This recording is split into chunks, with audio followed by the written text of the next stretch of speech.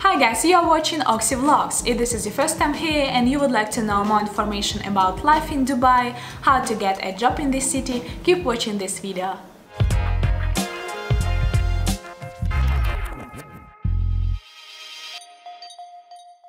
And today I want to talk about the UAE social media law and why the social media influencers should have a license. The world has moved into the digital direction and everyone is using social media platforms today like Instagram, Twitter, Facebook. Our phones allow us to create, share and consume content everywhere at any time.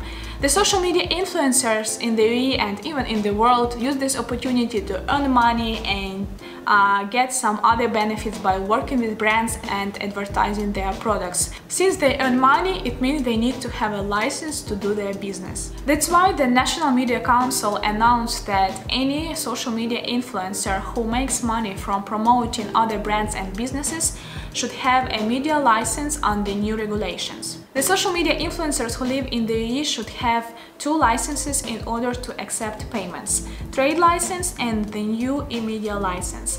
The new e-media license costs 15,000 dirhams per year. All influencers were supposed to get their licenses by the 1st of June or their accounts can be closed by authorities. There are three types of licenses. Individual is for the solo influencer. It costs 15,000 dirhams and he needs to have a trade license. Then there is a partnership license for smaller groups. For example, family or friends decided to create a company and act as influencers. This license costs also 15,000 dirhams. And the third license is for official influencer agencies.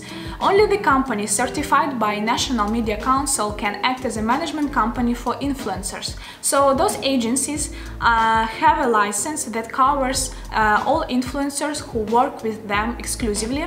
So those people are usually small influencers who cannot afford to buy a separate license for 15,000 dirhams. So those influencers can sign an agreement, an exclusive agreement with an agency and continue promoting brands and products. So guys, this was a quick update on what's going on in Dubai. If you have any questions or you want me to discuss some other topics, let me know in the comments below. I will be happy to answer them. And thank you for watching. I will see you in the next video. Bye bye!